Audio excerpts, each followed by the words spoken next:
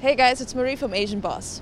It's not every day you see celebrities speaking out on social issues.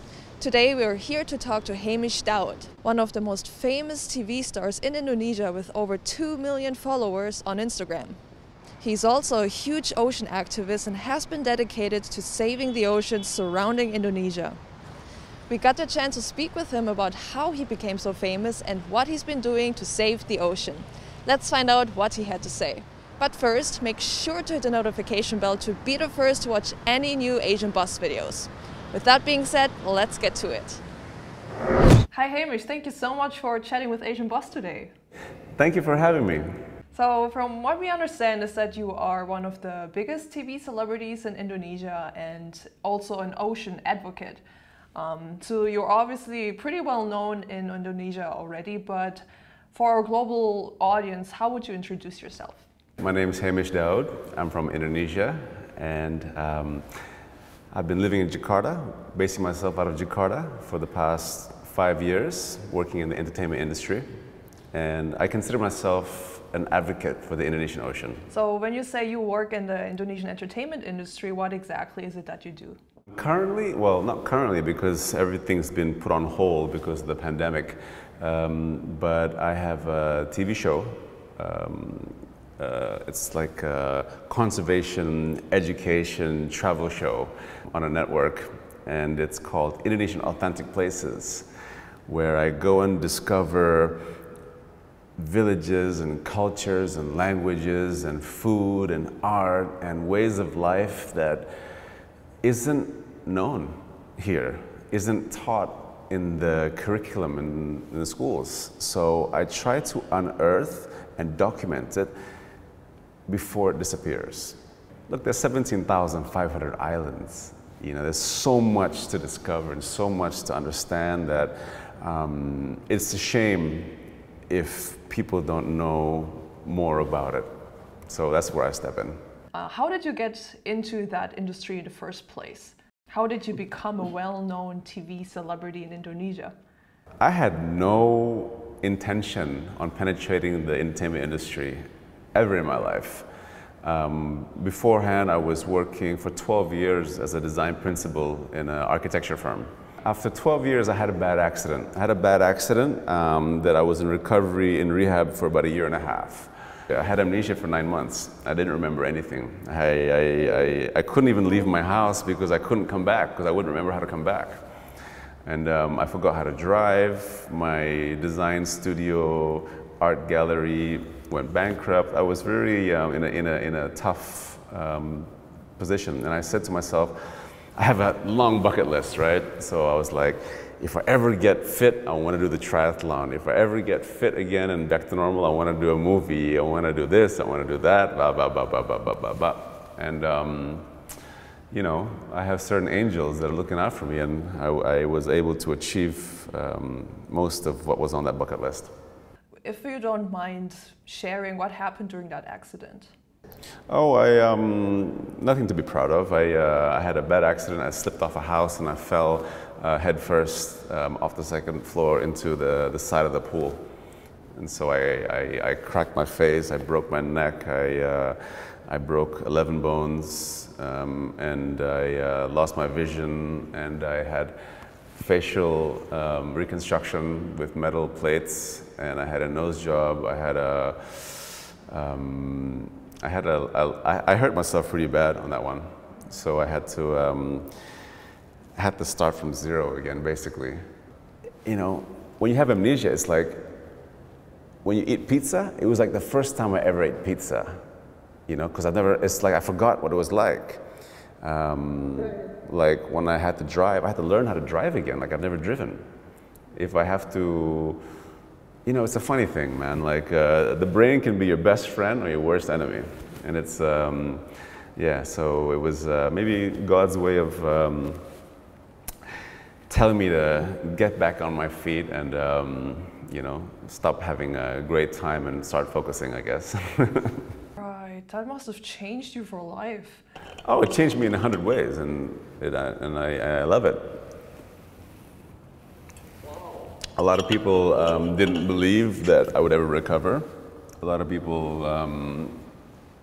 were not happy with how much I changed. I have a philosophy now where I just don't want to waste a single day, you know, because I shouldn't be alive. When I had my amnesia, it was hard for me to string a sentence together. And one of my best friends, his wife challenged me to do a movie, to do a short movie. I said yes, because that was part of my bucket list, right? When I was in hospital recovering. And it was the very first time I was ever in front of camera, I remember, and I was so nervous, and I had to remember the script, which I can't even remember a sentence of me talking sometimes, and I really challenged myself. I was just very grateful that someone still had faith in me. Not long after, I took on a big screen production, and the movie, a lot of good actors in it that won some awards. Best Performance of the Year, Lukman Sardi won Best Performance, and then I kind of started to get a name for myself. And not long after, a TV network came to me and said, we would like to work together with you. Have you ever thought about hosting a TV show? And then I was like, never in my life. I don't even know what to say to a camera. I said, how about we do a lifestyle of adventure and travel about what I do and how I perceive Indonesia. You know, I'll go spearfishing and catch my own food and cook it on the beach. I'll go surfing. I'll ride motorbikes all over the country, and I'll interact with different cultures, languages, foods, religions, and I'll prove to people that you don't need money to travel and to have adventure and to see how beautiful Indonesia really is. So I did a pilot for that, and we won it. We got it, and there was a TV show called My Trip, My Adventure that became quite a big hit. That was the kickoff for my TV host career. It sounds very exciting. It sounds like you're a very adventurous person. When you say adventurous, it's not like I jump out of trees and you know, but basically that's what gets the ratings up whenever I put myself in a dangerous situation. When I'm like to the network, you guys, I'm 40 years old and I have a family now. I can't do too many crazy things, but just being able to be honest with myself, with TV stuff like free diving. I love to free dive and spearfish and surf and motorcycles. So it's, I guess, you know, that's one thing that I learned with the entertainment industry is just to be honest and be who you are. Don't try to be somebody you're not. It'll just excel so much quicker than if you were trying to be another person. You know, people want to know you for who you are. So that's what I learned anyway. Right.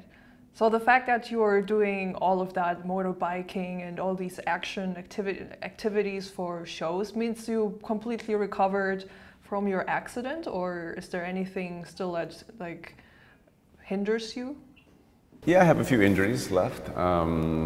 I guess with things that I do normally, like freediving or spearfishing or surfing, I guess people would say that's dangerous, but that's normal, I guess, for my lifestyle. So it works out. You just mentioned all these activities in the ocean, like spear diving and everything. So let's take it back to where it all started from. How would you describe your upbringing? My upbringing was very colorful. I had love around me. I always had a roof over my head. Actually, I'm half Australian and I'm half Indonesian. After being born in Australia, came back to Bali and lived there for a few years with my mother and father until they broke up, and I moved to Jakarta for a couple of years, and I learned to speak English in Jakarta actually. And then I moved to Sumba. Sumba is an island, eastern Indonesia, and it's the least most populated island in Indonesia per square meter. So it's about 4 times bigger than Bali. There were no stores, there's no deliveries, there's no supermarkets back then where I was living, and so if I was hungry, I had to go and catch my food. I had to go and pick my food. I had to go and look for my food. So I learned to live off the earth and the ocean for about 5 years. And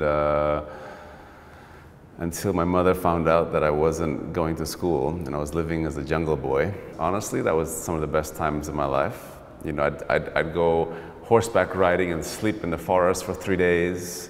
I'd go and catch fish and barbecue on the beach and sleep on the beach by myself, and I'd be friends with village kids and we'd go exploring, and it was just, I learned more in those few years than I ever have in other institutions, you know. And it was, spent time with whales, with manta rays, with sharks, you know, free diving for lobsters and picking abalone off the reefs of low tide, figuring out what I can eat and what I cannot eat. And it doesn't make me a special person, because this is how Indonesian people have been living for thousands of years as a maritime experience, as a maritime country. This is how everyone lived for thousands of years. So I'm just trying to reconnect people to that frequency again and make them understand how important the ocean is.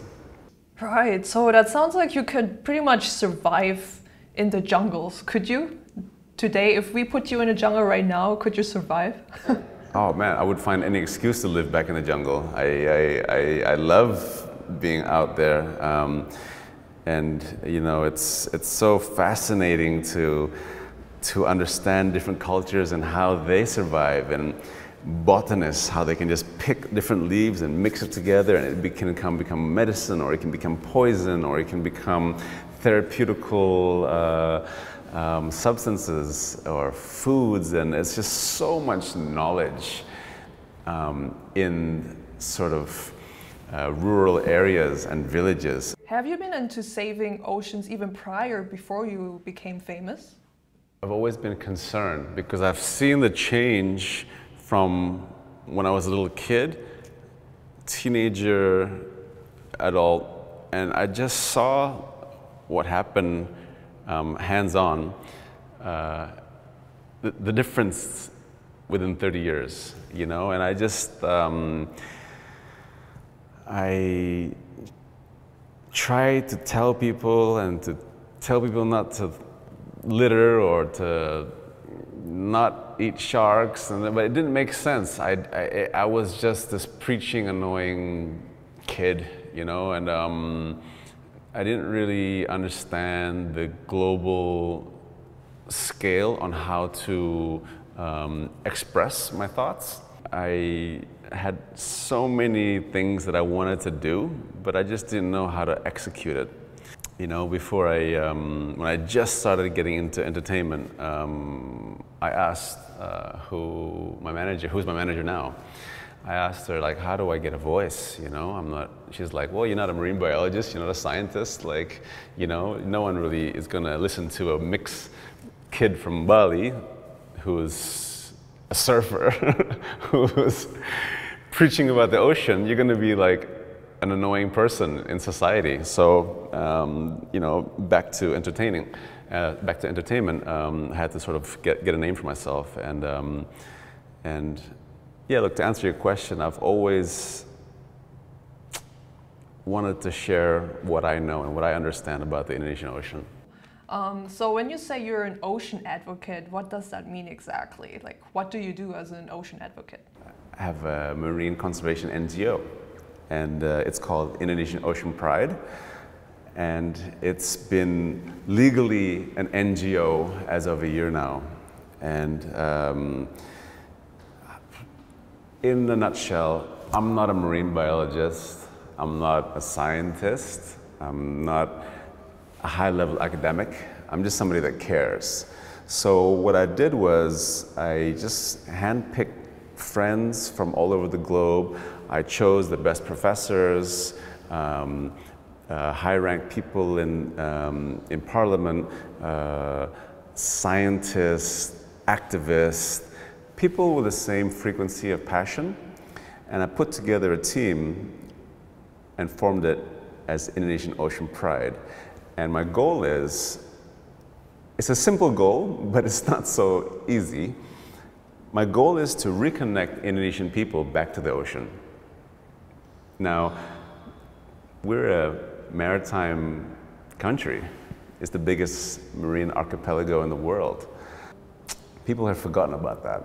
People have detached themselves from this history, and there's been a pivotal change in our culture that people have forgotten about our roots as ocean people, you know? So I'm trying to reconnect people with education, with campaigns, with programs, with reassessment of blueprints for national parks, with conservation of species. And if I can do that, more people will love the ocean, respect the ocean, protect the oceans. The ocean devastation is a global thing. Like I said, 70% of the world is ocean.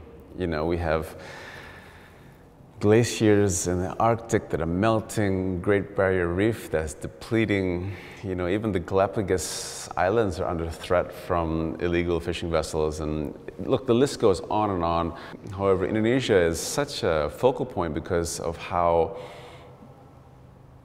important the biodiversity is. You know, there's so much going on here that it really is the last frontier of the world. An area that my team and I we focus on a lot is West Papua. There's 75% of the world's coral species are there. It's the heart of the coral triangle. You know, there's 30% of the world's reef fish. There's so many endemic species to Indonesia. I mean, it's a migration alley for many species. Sharks have been living for 400 million years, which is 2 times older than dinosaurs. 400 million years ago, sharks were the apex predators in the ocean. Now, in the last 25 years, we've depleted 90% of shark species on Earth. These guys are on our planet for 400 million years, and you know, due to consumerism and humans, which make up 0.01% of human life, of life on Earth, we've wiped out 90% of the shark population. I mean, this is the apex predators. These are the top of the food chain in the ocean. These are species that stabilize the whole ecosystem of the sea. Right. So what do you think is the biggest issue that the oceans are facing right now? Like, why did the oceans become like this? It's suffered a lot from not only pollution, but overfishing and irresponsible techniques. And now we're talking about at a global scale of climate change and the bleaching of reefs. There's been a big problem with plastics. In the last 30 years, 20, 30 years, there's been such an increase in plastic products, from drinking water to straws, single-use plastics. How does the plastic get into the water, and why does it get there in the first place? Because there must be some sort of regulations, right? Unfortunately, there is no regulation. You know, there's no fines for throwing rubbish on the streets. Now they're starting to apply fines. So basically, about 70%, 80% of the rubbish that is found in the ocean is from the land. So someone might be drinking in the car, throw the bottle out the window, that bottle finds its way to the gutter, it rains, gutter goes to the river, river goes to the ocean, and that's how we have the problem of the waste problem in the ocean. And you know, there were many statements from international NGOs saying that we have the #2 dirtiest water ocean in the world. It put a lot of pressure on us to really find a solution.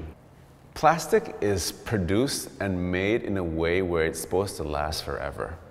You know, it's not something that is biodegradable.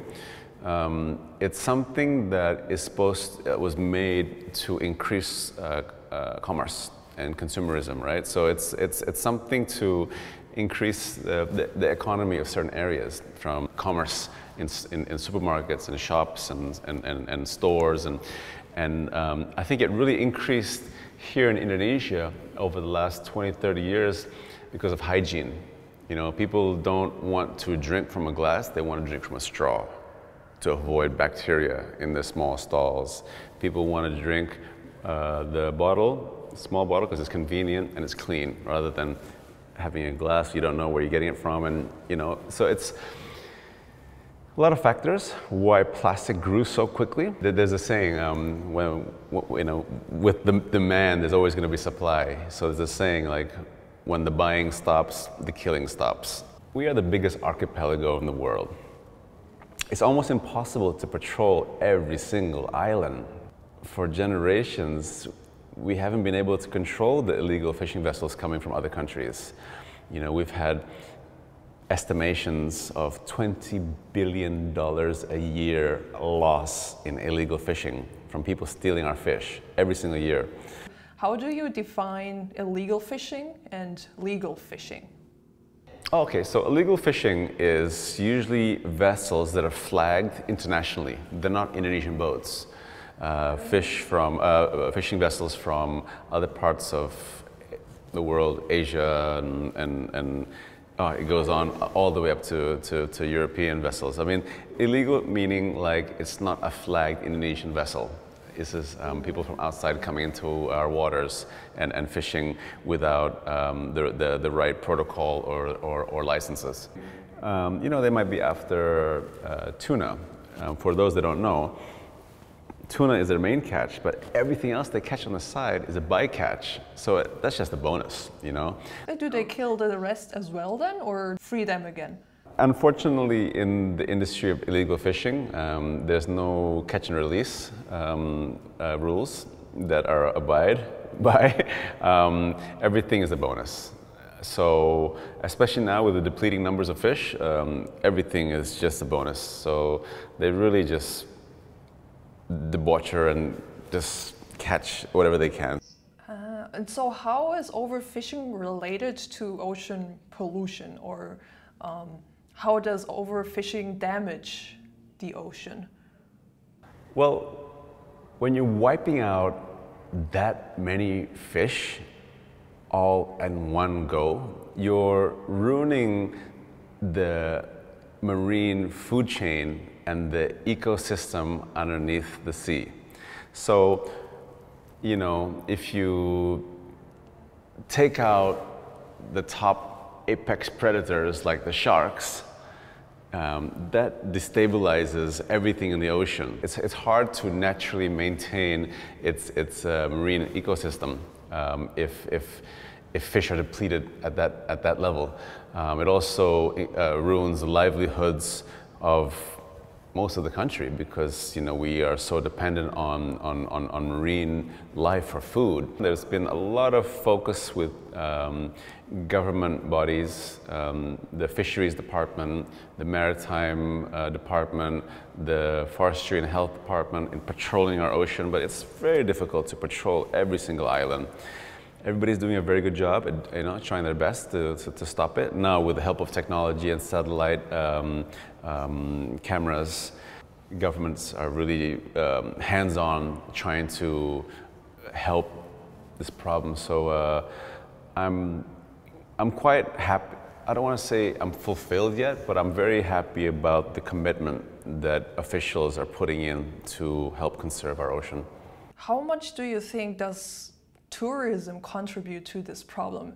Because Bali is obviously known as a very popular tourist attraction to a lot of foreigners. Look, I think it's inevitable that any amazing place is going to grow. I think that many parts of Bali wasn't quite ready for how quick of a change was about to happen. I think the people weren't ready for certain things like waste management, certain things like traffic, like city planning, sort of council regulations to control the amount of hotel rooms that were being built. Actually, I've been snorkeling with whale sharks in the Philippines one time. In Cebu, there is these like huge whale sharks, yeah, in Oslop. And obviously whales, those whale sharks were used as a tourist attraction. And I just wanted to get your opinion on that, if you think that's ethical, or is it okay if it's handled with regulations? Look, diving tourism is huge industry. It's growing. Now, whale sharks is, you know, it's an attraction. You know, it's the biggest fish in the sea. Whale sharks are majestic. You know, they have such a docile, cute energy about them. You know, they have bad vision, so they almost bump into you. With all tour guides, with live-on boards, you know, there needs to be regulations on how to really look after the ocean. I mean, there needs to be, I'm not here to make rules or regulations, but I mean, you know, they have to watch over the inexperienced divers or snorkelers. Keep your distance, don't touch anything, do not step on the coral reefs, because that one step on the coral reefs might take 30, 100 years to recover. Maybe tour guides can have some sort of certification that not just encourage tourism to know more, but to educate. I think they can play a really powerful role in educating and make tourists really embrace that as a lifetime experience, you know? Not just, oh, I went and I swam with whale sharks and I touched it and it was great. But maybe if they knew that, you know, it is the biggest fish in the ocean, that, you know, there's certain facts that they can take away from that, they can make their trip even more monumental. I think tour guides can play a really vital role here in the preservation of the ocean and giving people a better experience as well. So is there maybe something foreigners should keep in mind when they visit Bali? What would you want to tell tourists who come to Bali?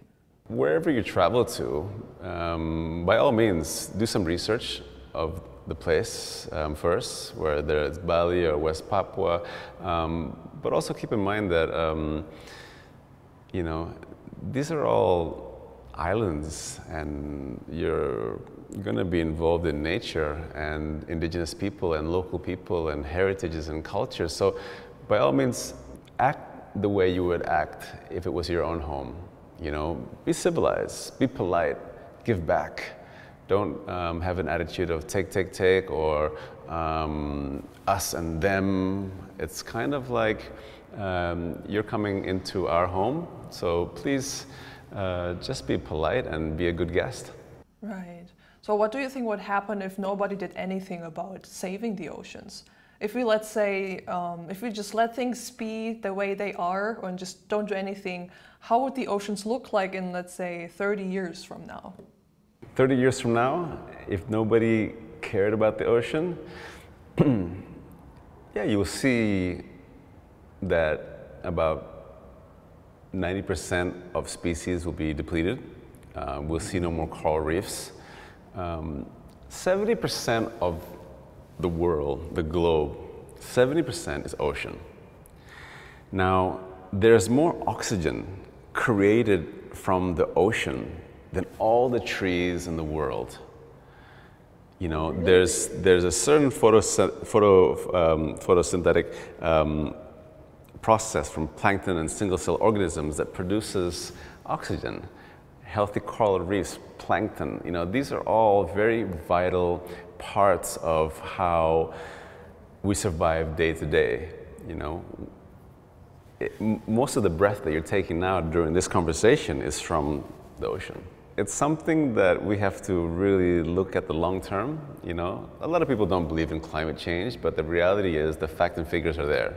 A lot of people don't understand how the fact that the ocean can produce so much oxygen, but that's the fact. You know, at the end of the day, if we're going to let it be, this is going to, you know, destroy mankind. This is the reality of what's going to happen for, you know, the next few generations to come. So it's a bit unfair how, you know, our generation and the previous couple of generations have been so involved in consumerism and industrialism that we haven't really thought about our kids or grandkids. You know, we put them under a lot of pressure to fix up our problems. Not a large number of people experience firsthand, just like you, how to take care of the ocean, and you lived close by when you were a kid, and not everybody has that experience. Why should people who don't live close to an ocean even care? Because some critics could say, oh, whatever, it doesn't even affect me, right? It's not my problem. Yeah, that's a really good question. And I get asked that all the time. A lot of people don't have access to the sea. But, something that people really need to understand, that it's not about you, it's not about me. This is a time where we need to come together and collaborate globally. One person isn't going to go and clean all the rubbish in the ocean, right? But if we all take time out and help clean up the sea, we don't litter, if we all as a global community do our part to help out, that will be such an incredible help to the current situation that we're facing. It's the same thing with the current pandemic situation. One person isn't going to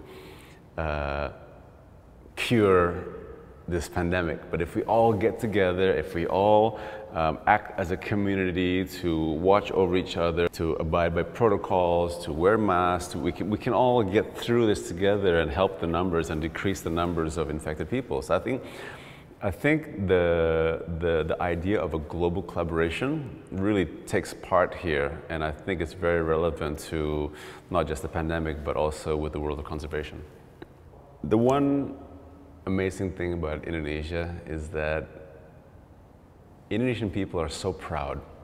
It's very patriotic, very proud, very, very, very beautiful emotion about how proud Indonesia is, describing their heritage and where they're from, and trying to explain to people from outside who they are and what they stand for. And people do care about the environment, but people just don't know. People aren't taught, people aren't educated. So this is why my NGO is a platform of education to really open up people's eyes to making them understand more about the marine world and this maritime culture that everyone is from. A lot of middle-aged people don't know that their bottle is going to end up in the ocean when they litter it in the middle of the city. People don't know that every time they use a straw, it's going to take 150 years to break up into microplastics that's going to end up in our food chain at the end of the day. People don't know these things. It's not that they go out waking up one day and go, you know what I'm going to do today? I'm going to throw this bottle out of the car, and you know what? I'm a rebel. Indonesian people aren't like that. Indonesian people, we love to care about other people, especially our country, So I feel like, people just don't quite understand, or it just comes back down to how important education plays a role during these times. How do you think you can educate people? In my mind, it's almost like we should attach a GoPro to that plastic bottle and then see what happens once you throw it out, and then just follow the path and how it lands in the water. But obviously we can't do that. How do you think you can educate people, like a large number of people, so they get educated on it? Wait, give me a minute. Let me just call Nadim, the Minister of Education. Yeah. No, don't ask me how to educate people. Ask the higher-ups. I guess the curriculum in our country hasn't changed very much in the last 2 generations. Thankfully, one of my friends is the Minister of Education at the moment. So he has a lot of good ideas, a lot of high hopes. We all have a lot of high hopes for appropriate and realistic changes to our education system. But for me, I guess just put on a mask and go for a swim and take a look at how beautiful or how damaged or how fascinating or how mysterious or how wonderful the Indonesian Ocean really is. You sound really passionate about the ocean. I actually want to just go and snorkel right now. Okay, good. Thank you. So what sort of action have you taken to address this problem? You've mentioned your NGO before, so when and how did you start your NGO? I was actually on an expedition trip in West Papua about 6-7 years ago with leading professors and scientists and activists and really amazing people. One of my partners has discovered and given the Latin names to over 1,500 species, new species that he's put together, found, documented, and put in the glossary books of Indonesian fish, you know. And there's other activists that have won Sundance Festival, Emmy Awards, sticking up for the Indonesian Ocean. There's people that's made the manta rays a protected species, and there's just so many wonderful people on the boat. And I was like, why doesn't anybody know what you guys are doing, you know? This is something that you guys need to share with the Indonesian people. There needs to be a movement to understand the frequency of where you guys are at.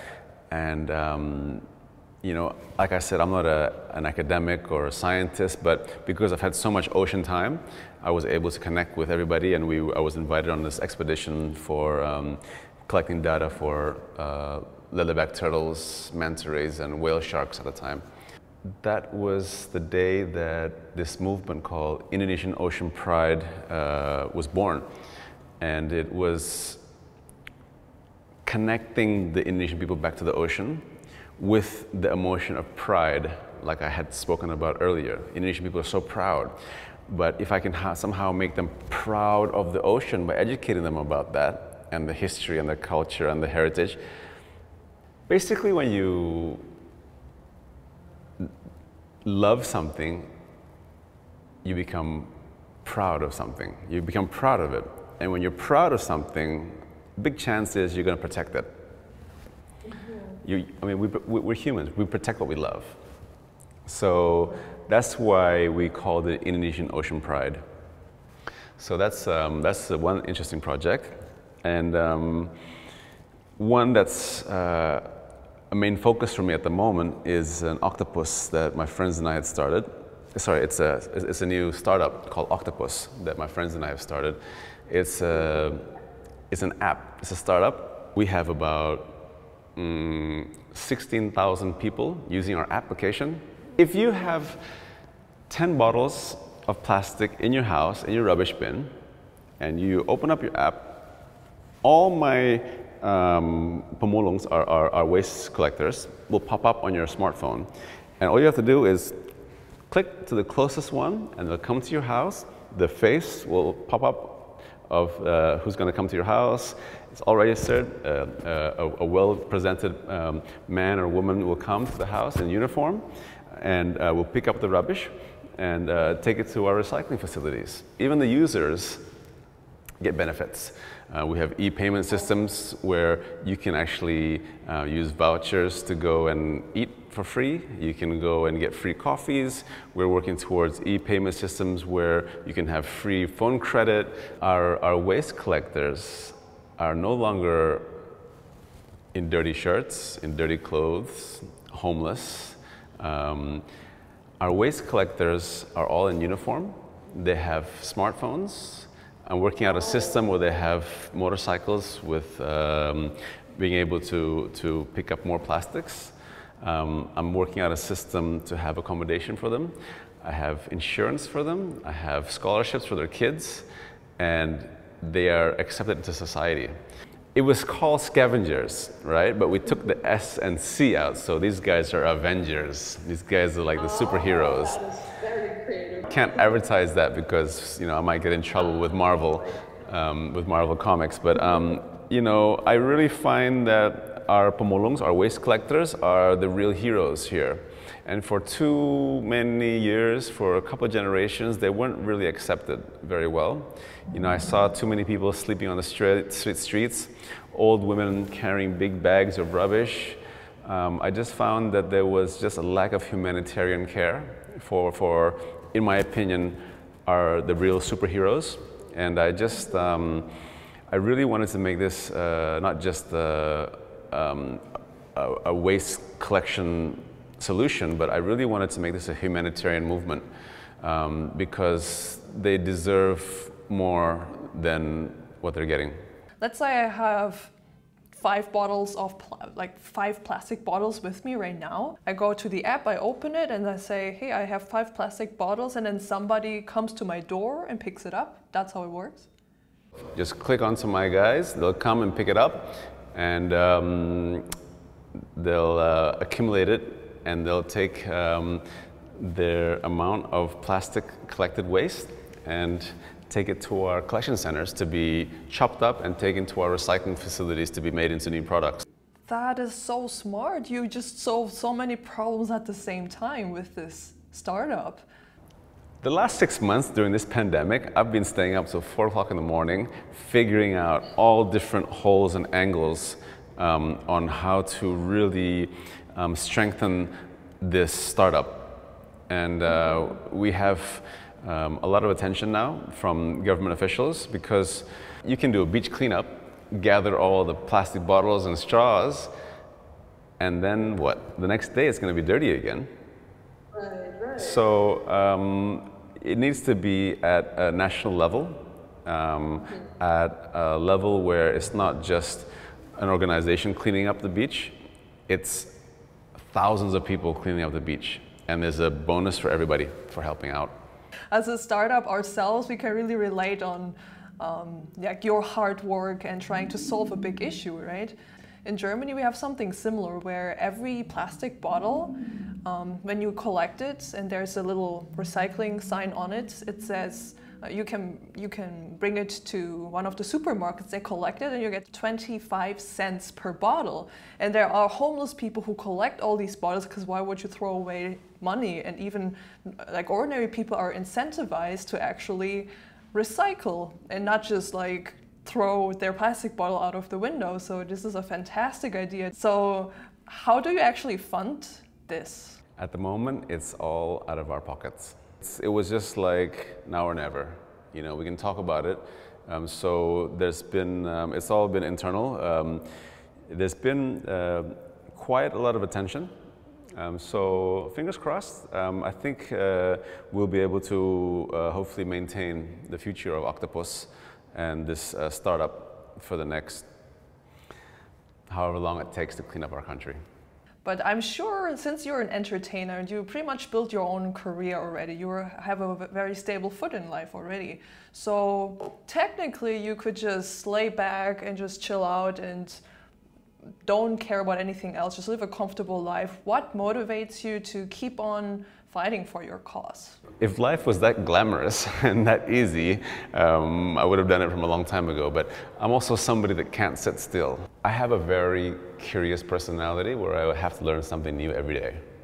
You know, I didn't choose the academic route, you know, I have my degrees and diplomas, but I try to gain a skill or learn something new every single day, you know, and I feel like that's helped me a lot, having that sort of philosophy to live by. And I remember in front of my house in Sumba fishing for food that day with my father and seeing whales and killer whales and, you know, surfing with manta rays and sharks and, you know, picking off lobsters and certain shellfishes and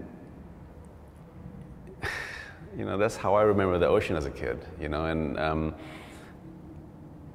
it's just not the same anymore.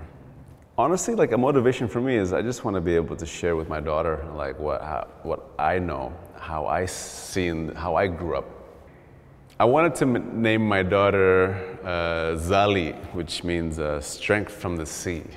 And then my wife wanted Ailina, which is soft and delicate and beautiful. And because we always sort of clash with ideas, we had to meet in the middle. And so we mixed the two names, and my daughter's name is Zalina, so a bit of both. It would be unfair to be part of a generation that ruined everything for my kid and our kids. You know, I just feel like, you know, I'm in a position now with the help of entertainment, with being able to increase my volume in the public.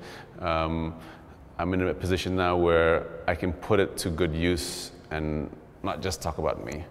I'm here to talk about our surroundings, our environment, our ocean, which is not just important for Indonesia, but it's important for the world. And how can you not embrace something that important, you know, and who we are as ocean people, you know? And I know it sounds idealistic, it sounds fairy tale-y, but it's not. It's very science, it's very up to date, it's very current, it's very relevant. And yeah, I think I'm just going to keep trying my best to make sure that my kid, my daughter, can experience the ocean the way I did. What do you think is the biggest difficulty in building a movement? Have you ever felt like wanting to give up on your mission? Look, with any new idea, it takes time, especially in a developing country. People want to see you fail. People want to criticize you. Seniors want to watch for you to make a mistake. But once it starts moving, people are quite quick to join. I think persistence is probably the most difficult thing. There's many times where I just wanted to give up. I felt like many times I was like this preacher guy by myself, telling people what's right and wrong, and who am I? You know what I mean? Like I lost faith in myself. There was many times where you know, it was draining from my pocket, my finances, especially after I had a child. I couldn't take out certain funding that should be for my family, you know. So that's why I made it an official NGO and started sort of fighting towards grants, because it just became a bit too heavy for me after 5 years. It hasn't been easy, but you know, when ideas are accepted, when people come together, and now it seems like there's been a bit of excitement coming through with some ideas, and it's very rewarding. It's a very rewarding feeling because yeah, you know, the hard work is paying off. So I'm sure that there's plenty of people out there who find this as important as you to save the oceans. A lot of people might not really know how they can help as a person, as an individual. How can an ordinary person take action? I'm not going to be able to change people that were so used to littering, or I can't police everybody. The last thing people want to hear is me preaching, don't litter, don't do this, don't do that. They have a hard life here as it is, you know. Most people here have hard lives where they're trying to take care of their 2 kids, their in-law that's not feeling well, paying off their house. The last thing they want is a mixed man like me, a mixed race man like me, telling them, don't litter and don't do that. But you know what? That's okay. It's about your individuality. It's about you and what you find is calling you with your heart. You know what I mean? Like, I can't tell you, go and help save sharks, go and help beach cleanups. Just figure out what it is that suits you the most, you know, and join in, join an NGO, join a group that is putting their sweat and blood into helping out. So look, the more people understanding, the more people getting involved, the more helpful it is. That's very beautiful. So lastly, is there anything you would want to tell the young people who might be watching this video right now? Don't do drugs. No, I don't know. I don't know. I mean, kids have to figure it out for themselves, you know. Just listen to your heart, be honest. It's a very different time for kids, you know. We live in an information age where kids have information so much quicker than when I was a kid. Figure out what it is that you truly love. You don't have to impress anybody. You don't have to try to get likes or, I don't know, shallow acceptance on social medias and stuff like that. Just figure out what it is that you like to do, because at the end of the day, you know, you're born alone, you die alone. So you have to figure that out for yourself and figure out what your passion is and go for it. The worst thing that people can say to you is no. So as long as you just give it all, give it your all, just try and forget about what people say, man. If it comes from here, then if you fail, you fail. At least you tried. You know, if people say it's not going to work out, they said no. Okay, move on to the next project. But you know, don't live your life through someone else. Okay, cool. Yeah, I hope this interview gives a lot of people inspiration to find their passion, just like you did. I mean, look, I love what you guys are doing, and I mean, if I can somehow be of influence to anybody, I mean, that's a plus point for me, you know. It's a good feeling when someone takes when I make someone's life effective and they can pull something out of what I say. So it's definitely cool. All right, thank you so much for this chat today. I wish you all the best for the future, and hopefully you can achieve all your huge missions and your goals, and hopefully we can even catch up again. So thank you so much. Thank you guys for your time and the relevant questions, and giving me a platform to sort of talk about what I'm up to. So thank you guys very much.